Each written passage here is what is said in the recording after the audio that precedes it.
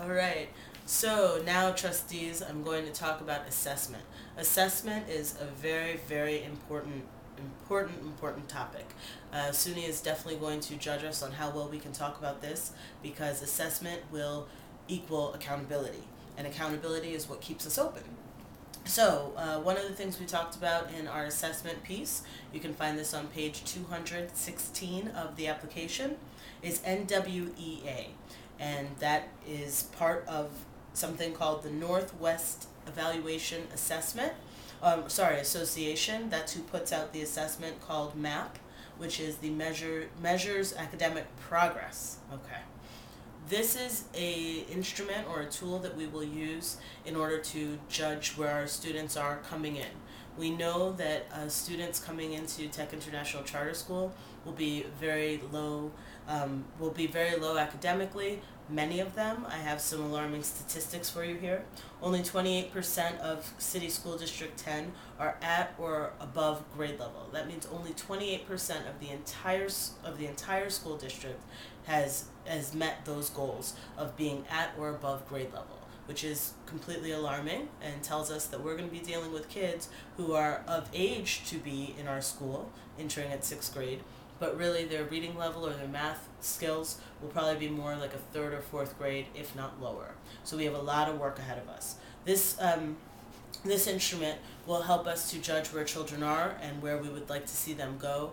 It is a computer-based tool, and what it does is it customizes the questions based on the number of answers that the child gets right. So if they're going along and they're taking the test and they're answering the questions and then all of a sudden they don't get one right, the computer will readjust itself and go back and give them an easier question. When all is said and done, we'll get a true measure of where they actually are academically, and this is in English Language Arts and Math.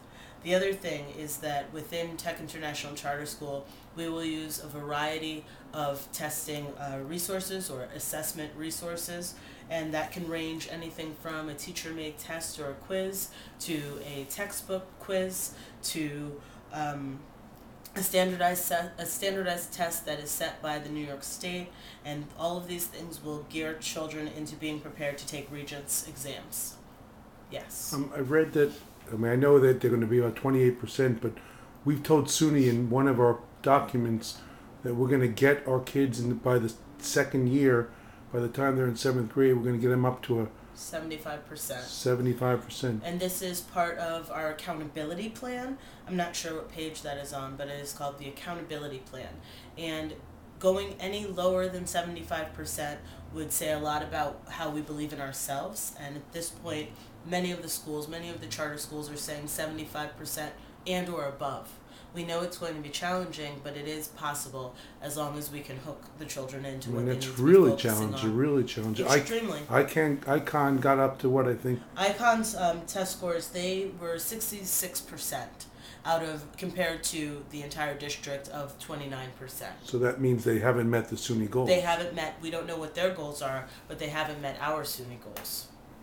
So that you can risk being shut down if you can't get up to that level. If you can't achieve that level. But we don't have a choice. We want to make sure that we are rigorous, and we want to make sure that SUNY knows that we mean business and that we're dedicated to what it is that we're going to do. So if we had said 65%, we would have been shortchanging ourselves. So speaking of rigor, how does core knowledge fit into this? Core knowledge is the actual curriculum that we are using as our foundation. We are adding and supplementing to the curriculum that has already been written that aligns with the Common Core standards, which have been adopted this year by several states, and soon, within a couple of years, the nation will adopt these standards. So it's core knowledge, which is the curriculum, and Common Core, which are the standards. And we've decided to select Common Knowledge because it's very specific about what it is that students should know by the end of 6th grade, and they go through 8th grade at this point. We have been able to use many of their ideas, and even in our English Language Arts curriculum framework, we used actually a map that came straight from them because it was something that was specific and I believe attainable, and we have used many of our wonderful supporters and also advisory board members to help us develop a curriculum that was based upon that. All right.